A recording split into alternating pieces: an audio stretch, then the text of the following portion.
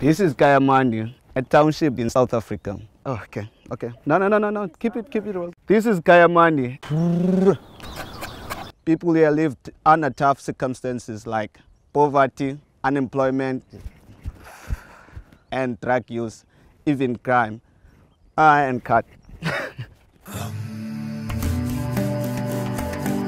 I had an encounter with a young man who came up to me and basically said, I'm a filmmaker, but I don't have the skills or the tools, but I know that I'm a filmmaker. And that moment really haunted me.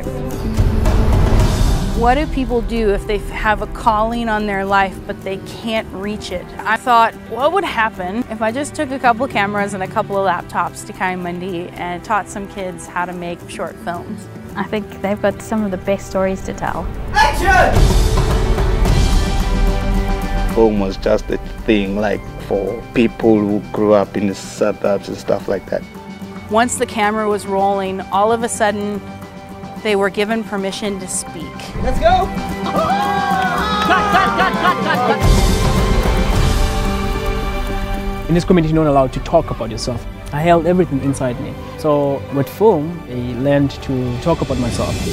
For me, personally, it made me feel that I am worth more than what I think I am.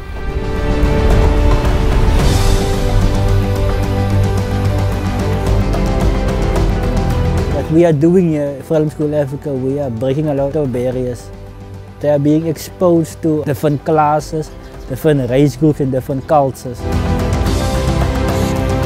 I want to pursue my dream as a filmmaker. I want to be a filmmaker one day. Everyone is an artist in a way, so why not find inspiration from home?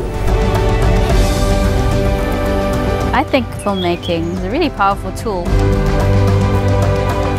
Not only for people to see their world, but also for them to be able to appreciate what is unique about themselves and their community. It's a very diverse country, and we get the opportunity to bring that diversity together.